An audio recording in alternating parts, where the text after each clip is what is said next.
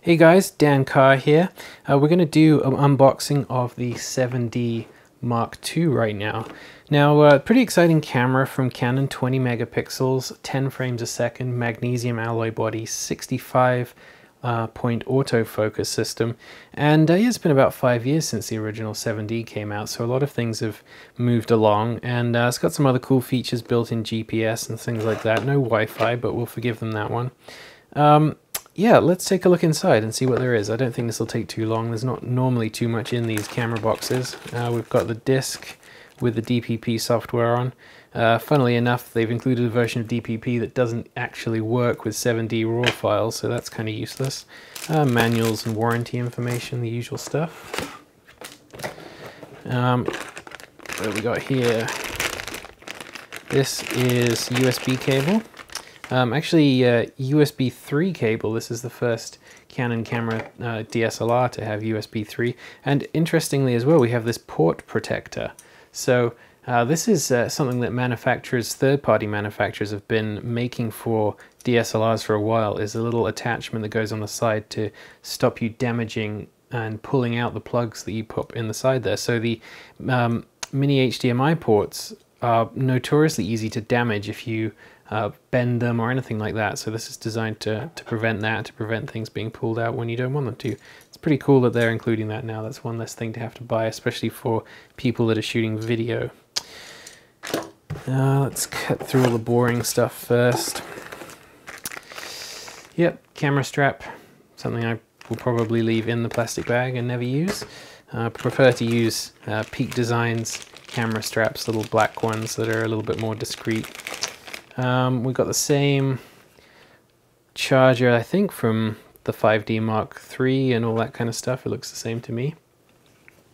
Now the batteries are actually different. They had the LPE6 before, and this is the new one. Let me just open this up. I actually forget what it's called. It's the LPE6, and then there's some sort of designation on the end of it. I wonder if it'll tell us if I take this off right here. LPE6N this is. So physically the same size, same shape, they're backwards compatible. I think this has a slightly higher capacity, but nothing too crazy. Now here is the camera on this side.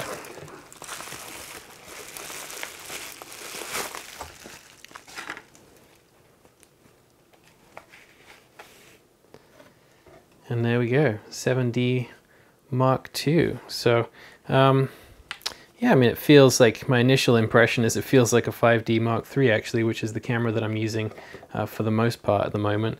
Of course, they both have magnesium alloy bodies, so they're similar in weight, they're certainly similar in size, and now we have the MFN button on this front here as well, so that's the sort of user assignable button which has been on the 5D Mark III as well, so it's a very familiar setup. The biggest addition actually is this little lever right here.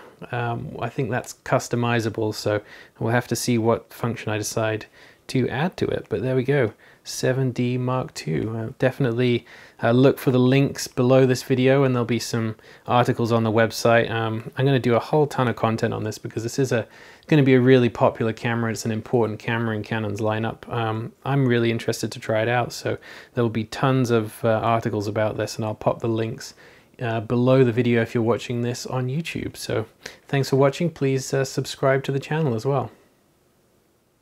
Before you go, guys, I almost forgot to try out the speed of this thing, so I've popped the battery in there now, and I just thought it'd be kind of fun to hear this rattle some shots off, so here we go.